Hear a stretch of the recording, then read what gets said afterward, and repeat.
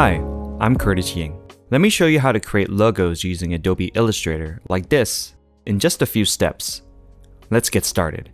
To create text, click on the Type tool and click once to create a single line of text. Placeholder text is added, which you can quickly change to whatever you want. To create multiple lines of text, click and drag to create a text box. To change the color of any object or text, find the Swatches panel under Windows, Swatches, and selecting any color swatches available. Double-clicking the fill color will give you an even wider range of colors. To change your font, find the Character panel under Windows, Type, Character. With your text selected, use the drop-down menu to select and preview different fonts.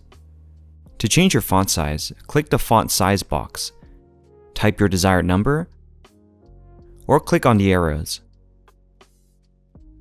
To make your text wrap around any shapes like circles or squares, create a shape using the Shape tool.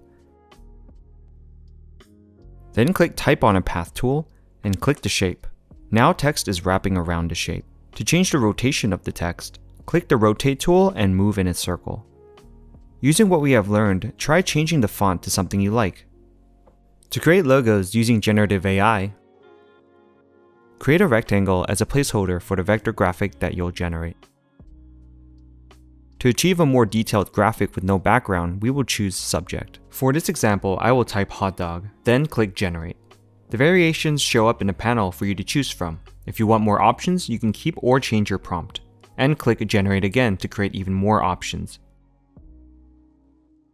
Using the text we have previously created, we can combine the vector graphic and text to create a complete logo for a hot dog restaurant. Select the eyedrop tool and sample a color from the graphic to pair nicely with the text.